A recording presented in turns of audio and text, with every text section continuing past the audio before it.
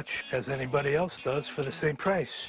By Roy's calculation, this strategy nets him an extra $6 a month. I do not enjoy two-ply toilet paper being separated.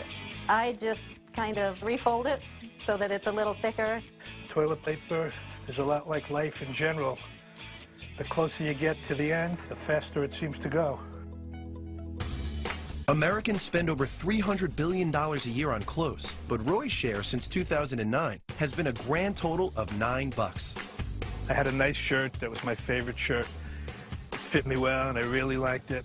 I had bought it new. It was off a clearance rack at a store. I paid $8 for it. And after wearing it for about a year or so, it got an ink stain from a pen in the pocket.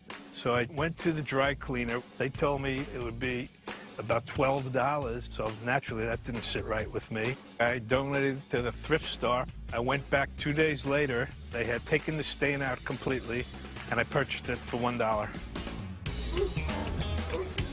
Today does happen to be my anniversary. Lisa and I are married for 25 years now. I proposed when I found out that I needed some dental surgery, which would have been rather expensive. I had a job. You didn't have a job. I had insurance. You needed periodontal surgery. Got married on a Tuesday.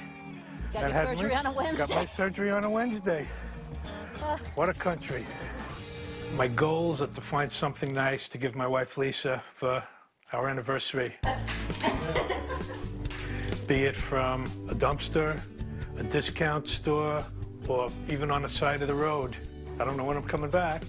The gifts, there's no like diamonds, there's no necklaces, there's no extravagant trips. The icing on the cake should be the dinner out tonight.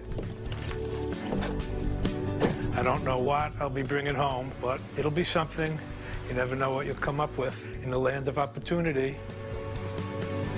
Hopefully I won't have to spend as much as $10, which I try not to.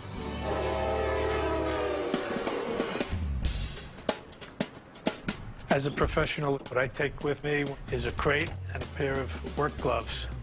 And those are my tools of the trade, so to speak.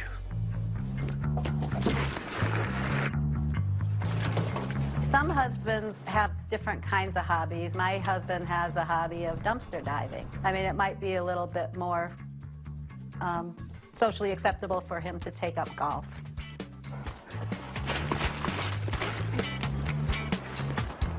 Anniversary gift for Lisa.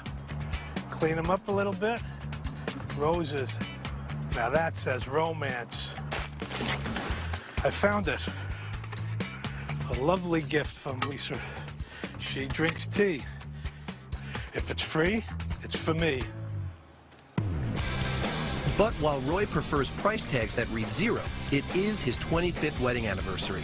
So he stops into the liquidation center to see if he can scare up another cheap present or two. Lisa is usually not anticipating anything too luxurious in the way of gifts. 29 cents. Lisa loves animals, and she does like animal crackers, and they happen to have some here. They're not even expired. She'll love it. She likes bottled water, and here it is at the right price. It's a little more than I wanted to spend. It's 99 cents, but I'm going to go all out this year. I think she's going to love it. The weirdest gift I ever got Lisa. Takes a little thought. I brought her some doozies. Thank you. You're welcome. You have a good day. Having spent less than $2 so far on his wife for their 25th wedding anniversary, Roy finishes his shopping day by putting together a card. I'm writing a nice anniversary card for Lisa. It's one that's been given to her in the past. I'm just rearranging it. Hi, Lisa. Wishing you a happy anniversary. Hope to see you soon. Roy. Coming up, Lisa celebrates 25 years of being married to the self-proclaimed cheapest man in the world. Close your eyes.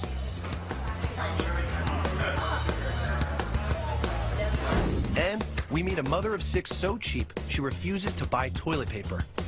This is kind of dirty. It's okay. It's clean.